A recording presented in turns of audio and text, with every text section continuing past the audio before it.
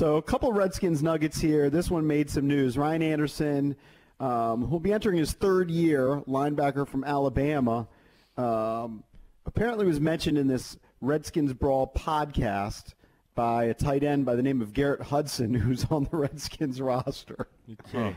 That's news to me. Garrett Hudson told a story from a couple years ago during practice when he was talking about how aggressive Ryan Anderson was. Mm-hmm. And he claims that this is the quote verbatim. He says that what Anderson said was, if I can remember my grandkids' names, then I didn't play the game right. And it was just saying that he's an absolute lunatic. Even in practice with the big hits. Yeah. He was suspended, I believe, for a game last year for a hit on Greg Olsen, or ejected from the game. So he clearly doesn't care about his long-term health from the sound of that quote. I mean, well, what I'd say is, how about actually making some actual plays on the field? I think he's got, 4 sacks in a couple of seasons? I feel like I can't remember anymore. I feel like 6 sacks. I feel like he came on, though, right? Yeah, Finally started to come on and make some plays. Maybe a little bit. I mean, I'm looking at his career stats. So 43 career games. He's had 4 starts, 77 tackles, 6 sacks, 15 recorded quarterback hits. Right. Yeah.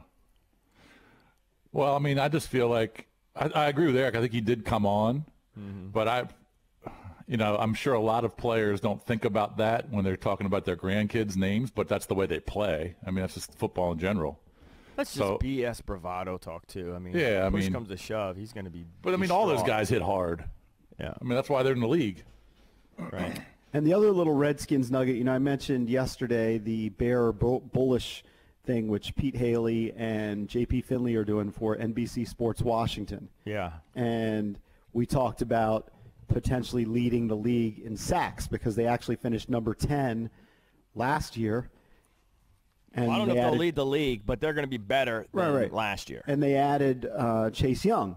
So today, or I saw it today, so maybe they posted it yesterday, the topic was about Logan Thomas, who I guess is slated to be their number 1 tight end right now. I told you I was pro Logan Thomas when they signed him. So the numbers they throw out there in their bear or bullish column, 500 yards and 4+ touchdowns. That would be an amazing. I would take the under on the yardage. Yeah. Yeah.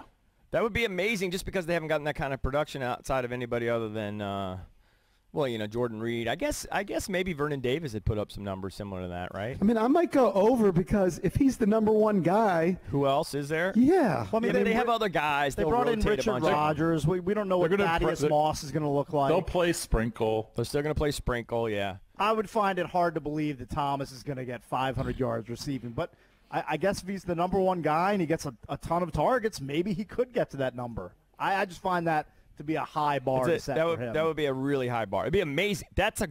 If that happens, they're having a great year. Oh, if he goes 500 yards and 4 touchdowns, the Redskins, the front office is doing cartwheels. They love that. Yeah. Well, especially because if you look at his career, 3 seasons as a tight end, he has 35 catches for 317 yards. Right. He's got 2 touchdowns. Opportunity. But he hasn't been a regular starter. Yeah, so. It's a science project is what he is. Yeah. To these teams so far. And now he's going to be thrust into a bigger role. Yeah. I'll believe it when I see it that he's going to be the number 1 tight end. Somebody actually did bring up a good point, and it might have been JP or one of these guys when I was reading their piece. And it was that, you think, they lost Jordan Reed and Vernon Davis. Well, they didn't really have those guys. Correct. Last year. So any production they get from that position this year is likely to be an upgrade, right? To get anything at all. Because you think, you lose these guys. Well, you didn't really lose them. You didn't have them. Haven't had them in a while. Just to give you a little perspective, by the way, on the yards.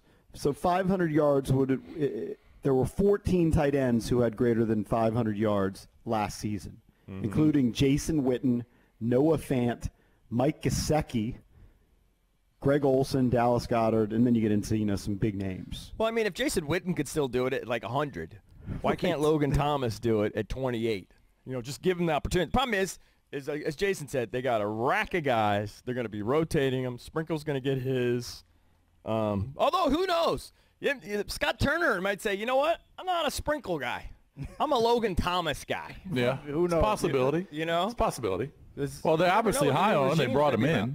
Yeah. Well, they brought a bunch of guys in. Like Cake said, Richard Rod. They did bring in some other guys. He wishes So- he was like a Zach Ertz guy. Instead, he's got to deal with this hodgepodge of players at tight end. Right. He wishes he had a stud. I wonder if Haskins has been throwing to any of the tight ends. I know he's been throwing to receivers, but I wonder if he got any of the tight ends out there.